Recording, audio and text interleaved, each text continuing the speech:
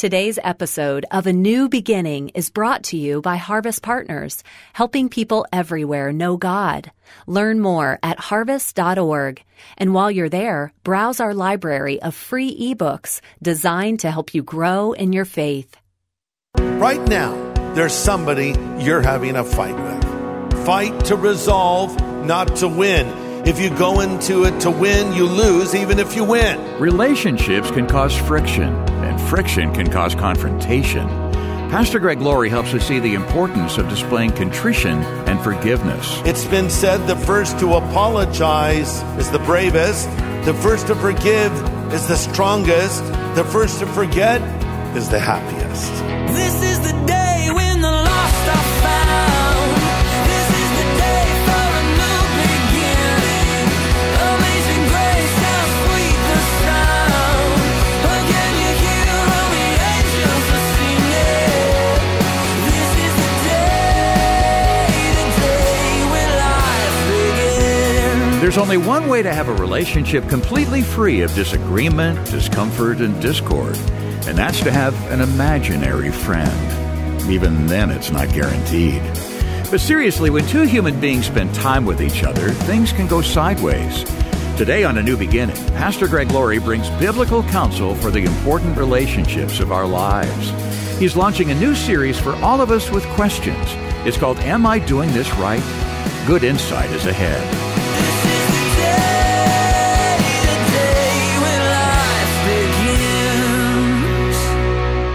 This is a series about relationships. So before I get into marriage and parenting, I want to just start with a message about friendship. Because that's where it all starts, friendship. And that applies to every one of us, single, married, young, old, friendship. And a classic example of friendship is the story of David and Jonathan. Now, we recently did a message on the life of David, but I want to look at one passage, 1 Samuel 18, verses 1 to 3, it says, after David finished talking with Saul, who would be the king, he met Jonathan, the king's son. There was an immediate bond between them, for Jonathan loved David, and Jonathan made a solemn pact with David because he loved him more than he loved himself. I love that.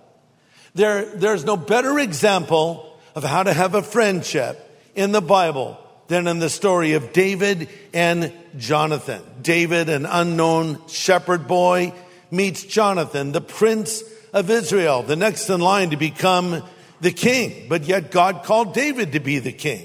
David was going to take Jonathan's place on the throne, but Jonathan understood that God had called David and supported him. A real friend. Now I'm going to give you some points about friendship if you're taking notes. Number one, we need godly friendships.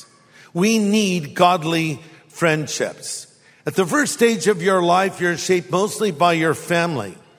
But the rest of your life, you're shaped mostly by your friends. You become like the friends you spend time with. You show me your friends, and I'll show you your future. Godly friendships really matter. There's an old saying, quote, fear that man who fears not God. It's also been said, he is your friend that pushes you closer to God. Point number two, true friends support each other through thick and thin. True friends support each other through thick and thin. They are consistent. Proverbs 17:17 says, a friend loves at all times, and a brother is born for a time of adversity. A true friend can help get you through a hard time. Do you have friends like that? You're going through a hardship, you call him, hey man, I'm having a bad day. Could use some prayer. Could use a word of encouragement from you right now. It's great if you have friends like that.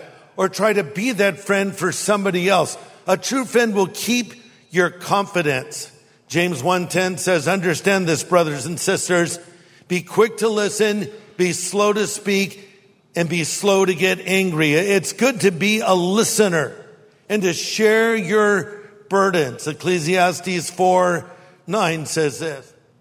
Two people are better off than one, for they can help each other succeed. If one person falls, the other can reach out and help. But someone who falls alone is in real trouble. So true. In some ways, it's easier to suffer with someone than to rejoice with them. Let me explain. If someone you know goes through a hardship, they got bad news from a doctor, they're having problems in their marriage, they're facing this problem, they were laid off at work, whatever it is, you comfort them. Oh man, I'm so sorry. I'm really sorry you're having to go through this. You're trying to help them. You are suffering with those that suffer, as the Bible tells you, you should. It's been said, success builds walls, failures build bridges. Does that make sense? See, when I'm failing, it's a bridge. Oh, you're just like me. But all of a sudden, when I'm succeeding, it's like that other person may not like that. The Bible says, weep with those that weep and rejoice with those that rejoice. So let's go back to that friend that you were weeping with. They call you up. I've got good news. I just won the lottery. I have $100 million. Or I've got great news. I just got a raise, or this great thing just happened to me. And you're like, praise God. You know, sometimes we're envious of those that have something we don't have. And it's funny who we find ourselves envious of. You don't sit around and say, why can't I be as wealthy as Elon Musk? Or why can't I play guitar like Eric Clapton? I don't envy them. You tend to envy those you perceive as an equal. Aristotle said, and he said this to me personally, he said, envy grows naturally in a relationship between equals, end quote. Interesting. Envy has been described as a small town sin. It breeds on proximity. In other words, we envy people. We think if they're equal to us, well, why do they get that and I don't have that? I heard a story about a crab fisherman who would catch crabs and put them in his pail. And he didn't have a lid on it. Someone said, why don't you put a lid on your pail with all those crabs? They could get out. He says, oh no problem there. Because when one of them tries to climb out, the others reach up and pull them down. We can be like crabs, can't we? Oh, it's fine, if we're equal, if we're both in the same state in life, but suddenly you get something that I want or something I think I deserve, and now I resent you and envy you. And this is what Jonathan could have felt toward David, but he did not. So it's really an amazing thing. Weep with those that weep and rejoice with those that rejoice. Point number 3, true friends tell each other the truth. True friends tell each other the truth. Proverbs 27:10 says, the heartfelt counsel of a friend is as sweet as perfume. So we all need friends that we can bounce things off of, that will be honest with us, right? I have this idea. Really bad idea. Don't do that. Hey, I'm going to wear this tonight. Really bad outfit. Don't wear it. I'm thinking this. Don't do that. We need friends like that. Those are true friends. Proverbs 27:6 says, faithful are the wounds of a friend, but the kisses of an enemy are deceitful. Open rebuke is better than secret love. So if a friend is really a friend, they'll tell you the truth to your face. It was Oscar Wilde who said, a true friend always stabs you in the front, not in the back. So what about when there's a break in a friendship? We've all had people we had close friendships with at one time, and then something happened.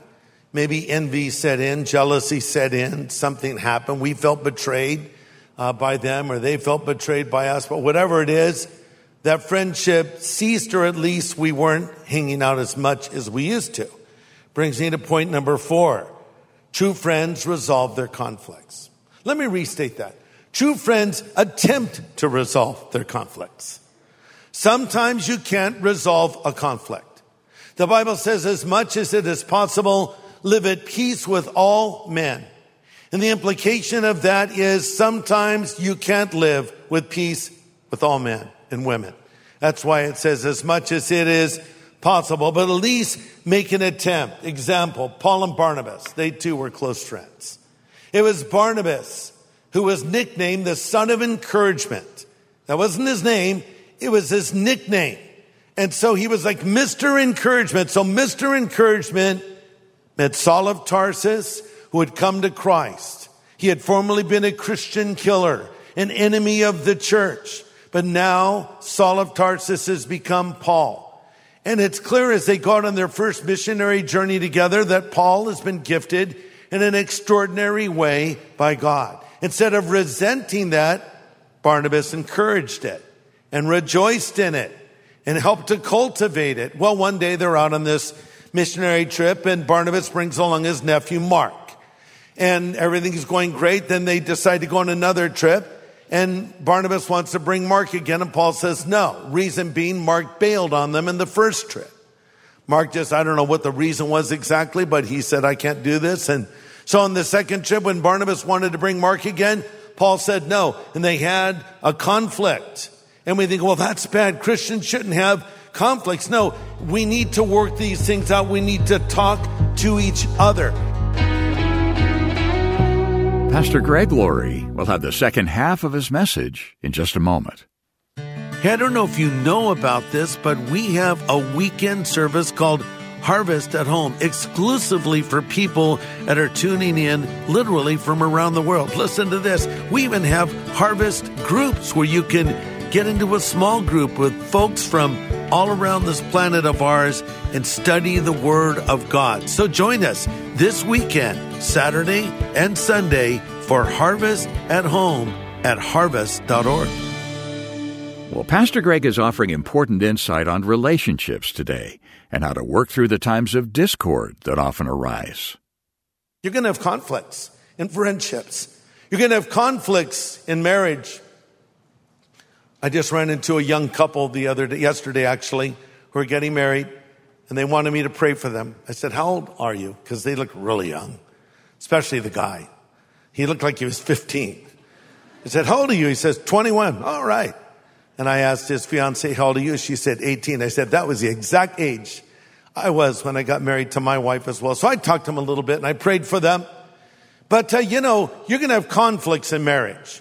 And if a couple comes to me and says, we want to get married, will you marry us? I'll say, well, perhaps let's talk about this a little bit. And then I'll ask them, have you guys had a disagreement yet? Oh no, we love each other too much. I'll say, get out of my office. Go have a fight. I don't mean a physical fight, but go have a disagreement and learn how to resolve your disagreement. You're going to have breakdowns in communication in marriage as well as in friendships as well. I read that when divorced couples were asked why their marriage failed, 86% said deficient communication. Deficient communication.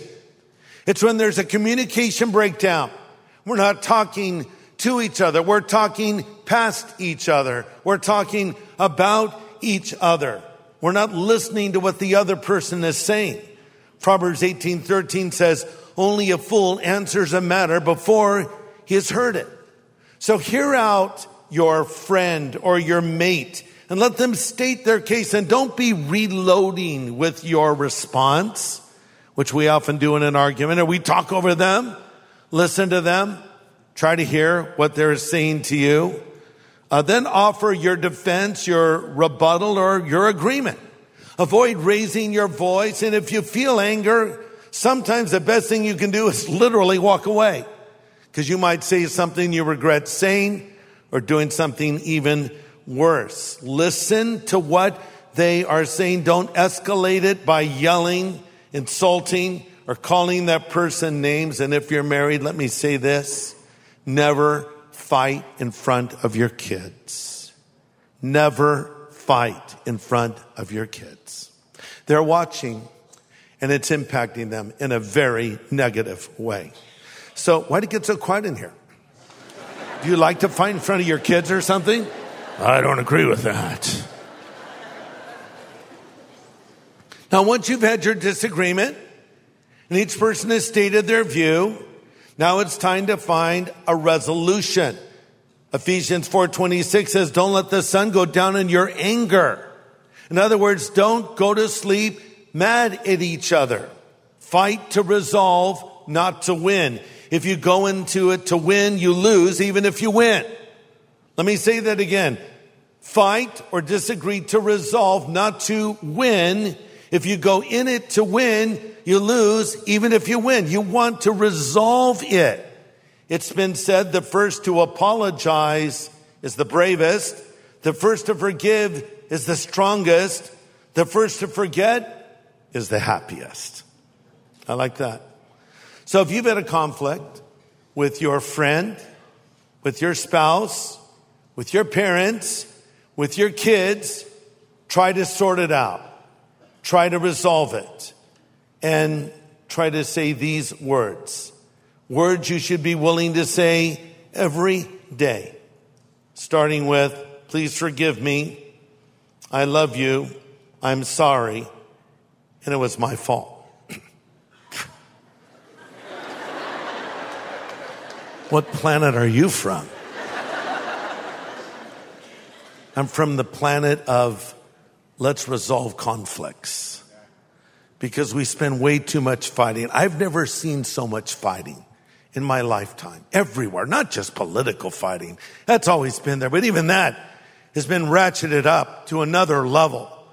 But fighting among friends, fighting among Christians, fighting among churches over minutia. Listen to this, people. The devil is in the details of that. The Bible says, Inem atov umanachim shevet achim gam yachad, which is Hebrew for, can I get 2 falafels instead of 1? No, it's Hebrew for, behold how good and pleasant it is for the brothers to dwell together in unity. Let's try to find that unity. Right now, there's somebody you're having a fight with. Some of you.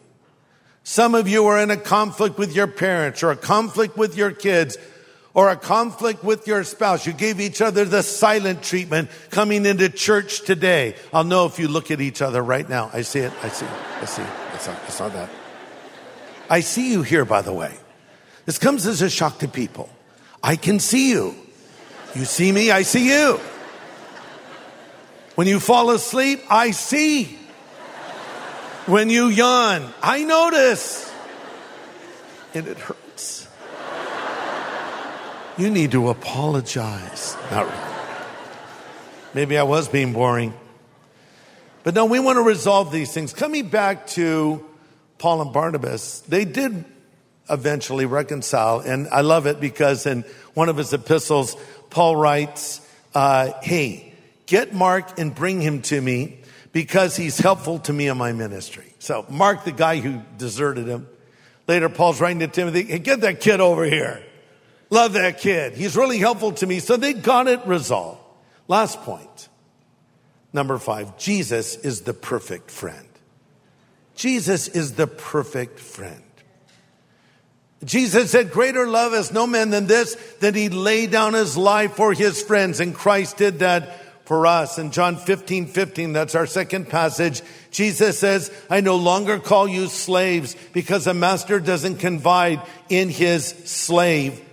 You are my friends because I've told you everything the Father has told me.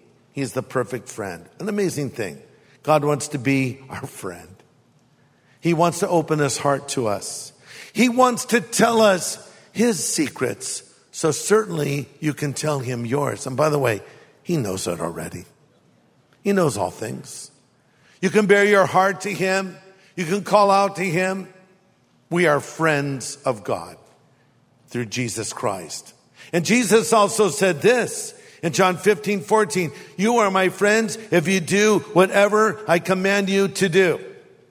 You know, it's easy for us to say, well, I'm a friend of God and I have this great friendship with Jesus. Awesome. That's great. But here's what Jesus says. You're my friend if you do whatsoever I command you to do. He didn't say whatsoever you're comfortable with or whatsoever you personally agree with or whatsoever you find easy, but just whatsoever. If your friend Jesus tells you to do something, if you're really his friend, you should do it. Do you have this friendship with God? Again, we read in Proverbs, let me apply it to Christ now. There is a friend that sticks closer than a brother. Jesus will be that friend to you, but he's more than a friend. He's the Savior. He saves us from our sins. And he's not just our Savior. He's our Lord and he's our God. and he longs for friendship with you. So let me close with this. Maybe I'm talking to somebody right now that doesn't have this relationship with God. And you see God as a distant deity, someone that can't really be known, when the very opposite is the case. God can be known. God wants to be known. God longs for this relationship with us. God wants to reveal his heart and his secrets to you. The question is, will you open your heart to him? Will you let him come into your life? Jesus demonstrated his love for you and his friendship that he desires to have with you by dying on the cross for your sin 2,000 years ago. Again, as Jesus said, greater love has no man than this, and he laid down his life for his friends. He died for us when we were his enemies, not when we were his friends. We were living outside of his will, breaking his commandments, but he showed this love for us. And he stands at the door of each of our lives, and he knocks and says, if we'll hear his voice and open the door, he will come in. And let me close by extending an invitation for any of you, wherever you are. If you have never asked Jesus Christ to come into your life, to be your Savior and Lord, you can do it right here, right now. If you want this friendship with God, if you want this relationship with God, why don't you just pray this prayer as we close now? Let's bow our heads. In fact, let's all just pray it together along with those that are praying it for the first time. Just pray these words. Lord Jesus, I want friendship with you. I want to know you in a personal way. Thank you for dying on the cross for my sin and rising again from the dead. Now come into my life and be my Lord and be my God and be my Savior and be my friend. Thank you for hearing this prayer. In Jesus' name I pray. Amen.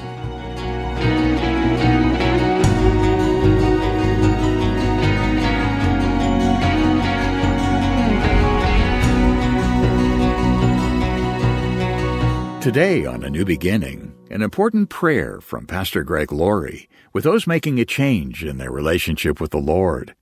And if you've just prayed along with Pastor Greg and are asking the Lord to forgive your sins for the first time today, well, we want to be the first to say welcome to the family of God.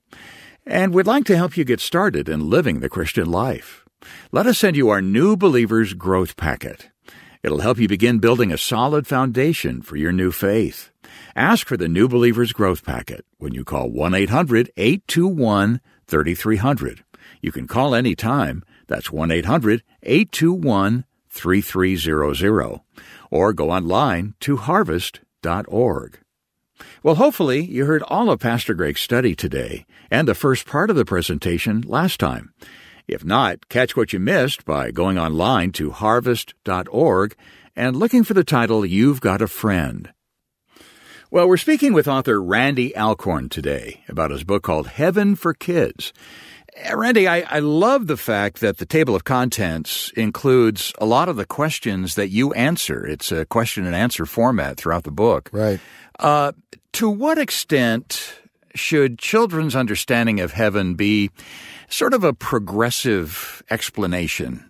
By that I mean, at certain ages, it's best to give them a basic explanation and then let their understanding grow as they get a little older. Yes, I agree with that. I think that all education of children, and of course the parents are the primary educators, and grandparents can have a huge role in that as well. But I think that you always start with, and Greg knows this well, you do audience analysis. Where are these people that I'm speaking to? What do they know, or what do they believe? And maybe they believe some things that aren't true or whatever. And you just need to know what vocabulary they can understand, that sort of thing. And I think this the way it is with kids. As kids get older, their vocabulary increases, their awareness of the world increases more. And so if you have a teenager, they may ask you a question about, will there be sex in heaven? But that's not what a 6-year-old or an 8-year-old is going to ask. They'll be asking about something else. And so I think sometimes we might move too quickly to things that are hard to wrap their minds around. So what I tried to do in writing Heaven for Kids was look at all the things in my big heaven book and all the things that I didn't even have room for even in that big book, and then try to figure out, okay, let's distill it down to the things that kids, target audience 8 to 12, but knowing younger kids and older kids and even adults will read this as well. And what is there that I can say to them that's the basics and the central stuff that they care about and are asking about right now or will soon? Excellent. These are insights from author Randy Alcorn about how to share the truth of God's Word, specifically on the topic of heaven with the little ones at different ages. And we want to send this book to you for your gift of any size as we continue to preach the gospel and teach God's Word to people here in A New Beginning.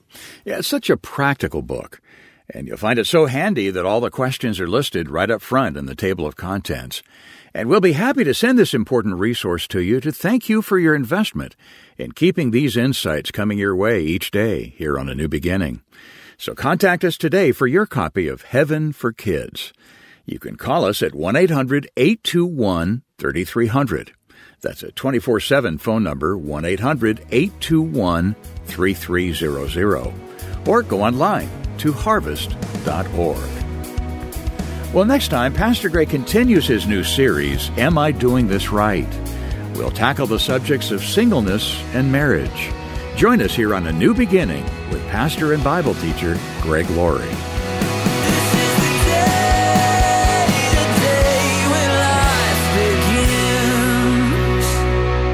Thanks for listening to A New Beginning with Greg Laurie, a podcast made possible by Harvest Partners, helping people everywhere know God. Sign up for daily devotions and learn how to become a Harvest Partner at harvest.org.